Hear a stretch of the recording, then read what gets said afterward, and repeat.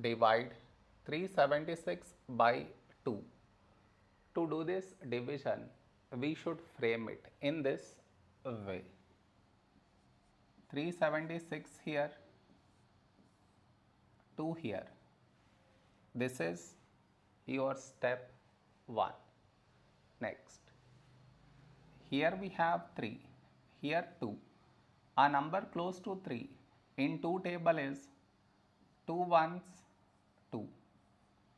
Now we should subtract, we get 1. After this, bring down the beside number, so 7 down, so 17. A number close to 17 in 2 table is 2 eights 16. Now we subtract, we get 1. After this, bring down the beside number, so 6 down, so 16. When do we get 16? In 2 table, 2 eights 16. Now we subtract, we get 0.